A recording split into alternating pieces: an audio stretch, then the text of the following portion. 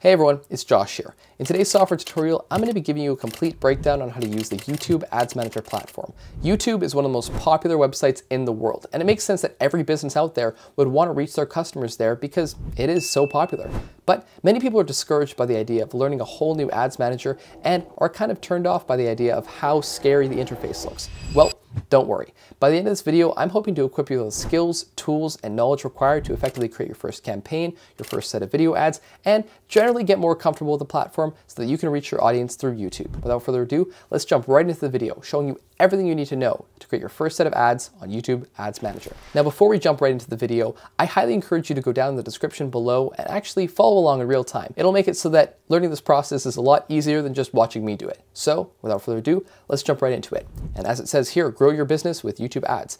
We're going to simply hit the Start Advertising button and just jump right into it. From here, we're going to select a Google Ads account. Now, if you don't have a Google Ads account set up, I highly encourage you to hit New Google Ads Account and go through the process and generally just skip most of the stuff if you don't have that information filled out. And once you've got a Google Ads account, we can proceed from this step. So once we've got our Google Ads account here, we can simply hit the certain Google Ads account that we want to select, and we'll get jumped right into the Google Ads platform with the new campaign specifically set to YouTube. Now, obviously, YouTube is owned by Google, so many of the platform ideas that you're going to be learning in other videos we've done, such as the Google Ads Management platform, are going to translate over here, but with a slightly different twist in the way that the ads are set up, because obviously these are YouTube videos and not Google Ads. Now, when it comes to choosing the goal for our campaign, the top two options for us are driving video views and traffic to a website. This is obviously if you're going to want to advertise something and you want somebody to click on it and go to an external site. Or the second option, drive video views and engagement to your channel, which is going to be for people who want to promote their own channel on YouTube. In our case, let's imagine for the moment that we're driving traffic to an external website, a product, a service, whatever we may be selling that we actually want people to click on to get to our website.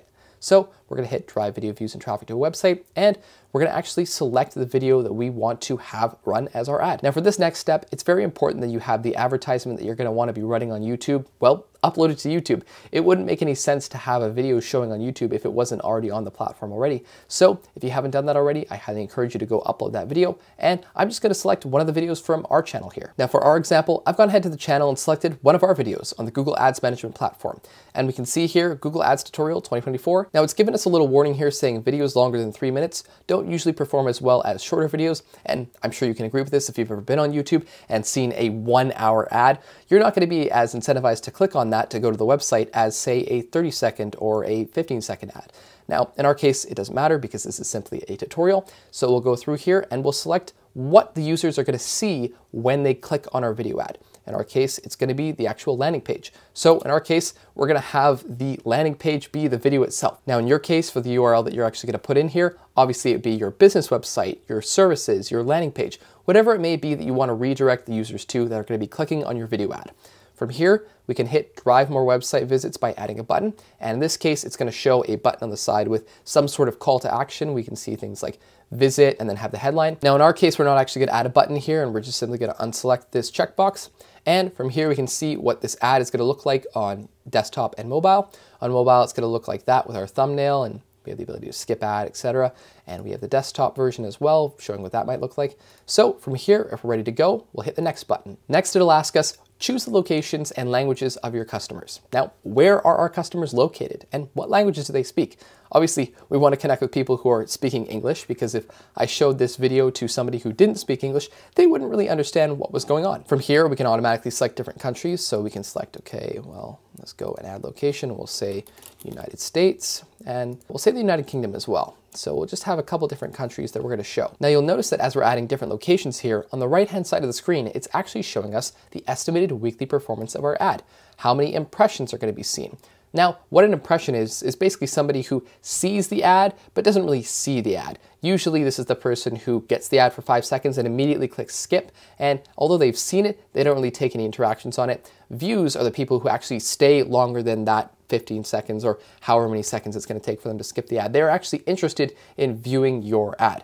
And the people who actually go and click through it, it's actually going to show the average cost per view. So how much are you spending on your ad campaign to get one singular view? The lower the average cost, the better. But this entirely depends on the actual ad that you're going to be using. If you have a super engaging ad, well, obviously you're going to have more people click on it, which means your average cost per view is going to be lower. But if you've got a boring ad, it's going to be much higher than that. Moving on, we've got our 3 countries set up and the 2 languages we want to add in here, and we can see the estimated weekly performance of the ad. So we'll go ahead and hit next, and we can select the gender, age, and parental status of our customers.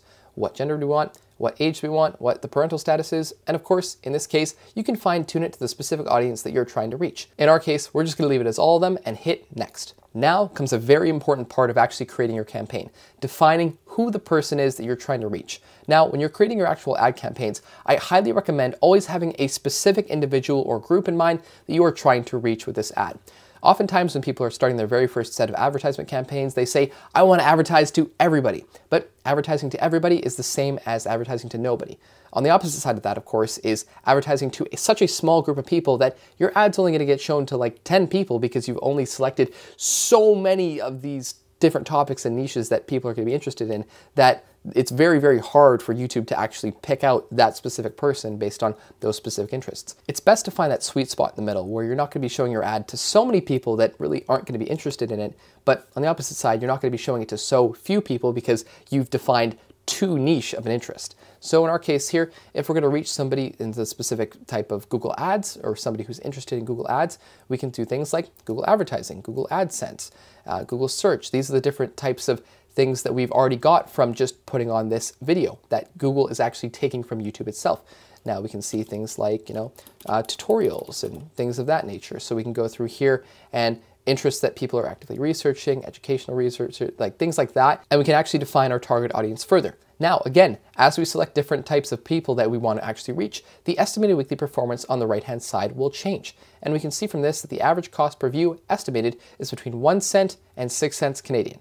Now, obviously, this is going to be very different from what is actually done. This is just an estimate. So we're going to set this and go through here. And we've got a ton of different services and interests that people are going to be interested in actually going to view. Now from here, we've defined a pretty solid audience, which is not too niche, so that there's so many interests on there that we're really not being able to show it to any one person because there's nobody who's going to be interested in all of those things. But we haven't left it so broad that most people aren't going to be interested. From here, now that we've got our target audience, we're going to simply hit the next button and it'll take us through to the budget that's right for us. How much are you going to actually spend on this ad campaign? At this stage, the currency you're going to be paying in is based on your local region, and you can enter a daily budget for how much you want to spend every day on your ad. Now, there are 2 options here when it comes to how long the ads will run. Run continuously means it'll just run until you tell it to stop, or set an end date. Now, if you put this button down here that says, how does it work? You pay only when someone watches 30 seconds of your video ad. Very important thing to note, because if you have a video ad that's 1 minute long, but it has a 5-second skip button, well, in that case, you're really only going to pay when somebody watches 30 seconds of your video. Google and YouTube know that they're interested in whatever you're selling, or are curious enough to stick around and not skip it. Now, in our case, if somebody's just hitting the skip button continuously, well, we don't want to actually pay for that. So, as you can see here, we pay only when someone watches 30 seconds of the video, or the duration if it's shorter than 30 seconds, and interacts with the ad, whichever comes first. So you are only going to be paying for the people that are actually interested in viewing or clicking through to whatever you're selling. In this case here, we're going to leave the default on, run continuously, and we'll hit next, and we can review our campaign to make sure that it's exactly how we want it. So we can set our campaign name, Google Ads Tutorial. We've got the video that we want to be showing. We've got how the ad shows, automatically played before, during, and or after other YouTube videos. We can change that again going through here from the ad preview. We'll hit cancel and we can see the landing page we want it to take you to. We've got our locations, we've got our languages, we've got the demographics, which again, you can refine to be whoever you want to be actually showing your ad to. We've got our interests, what are those people interested in? And finally, we have our daily budget. And we can see on the right-hand side of the screen here what the estimated weekly performance of that video ad is going to be. And all we have to do to start it is hit start. Now, before we go ahead and hit start here, you're gonna obviously have to connect an actual payment method here. If we hit start, and we go here to this campaign. Now by default, we can see here that this ad is inactive because we don't have any billing info set up. So before we get into that, I'm going to be showing you now a comprehensive overview on how to actually navigate this section of the Google Ads platform, because YouTube is its own kind of separate section from Google Ads Management. So this is going to be a little bit different of an interface from what you would see in our other video covering the Google Ads Manager platform, which is more so broader Google Ads. In our case, we can see here under all campaigns, we've got our Google Ads tutorial, we've got our spend all time, impressions, views, and website visits. Now, these are going to be the three most important key metrics here when actually measuring how successful your campaign is going to be. Impressions is how often your ads were shown. Views is how often people watched your video, again, 30 seconds or more, or the duration of your ad if it's shorter than 30 seconds. Website visits, how often people are actually visiting our website. The interests we've got to show and the demographics we've set. We've got the specific ad that we're going to be showing, the locations and languages, the budget, and the ad schedule. And that's really all you need to know when it comes to actually setting up the actual ad itself. From there, you have the ability to go and customize this to your will. And if we go back to all campaigns here, we can see that it's just basically the Google Ads campaign manager, but it's just set up for YouTube. For these types of videos, we're going to have things like everything we've shown in our other video with the clicks, the impressions, the average cost per click, cost, etc. And we can see that our ads can be running by adding to an ad group. We can set up a payment method to start showing the ads. And from there, we have all the other abilities shown in our Google Ads management video, such as complex in-depth analytics, how to actually go and manage your multiple campaigns, starting them, having more control and understanding of how your campaigns actually work. And above all else, you'll be able to reach your audience better than ever before through engaging video ads on YouTube. It's as simple as that. And if you're looking for a little bit more of an in-depth idea on how to use the actual full Google Ads management platform, we have another video on the channel just like that. And with that, it's that simple. Now, if you've been following along in real time, you should have been equipped with all the skills, tools, and knowledge required to effectively go and set up your first ad campaign on YouTube. And it wasn't that hard, was it, right? All you had to do was select the video that was already uploaded to YouTube, set up some key details about your audience and have things like the daily budget and spend set up, and make sure that you're going to be showing your video to the right person at the right time, and making sure that you understand when you're actually going to be paying. The statistics revolving actually around your ad, such as the impressions, the views, and how many people are actually going and clicking through, and understand the difference between showing somebody an ad to get them to click on your channel versus showing somebody an ad to actually get them to go to an external link.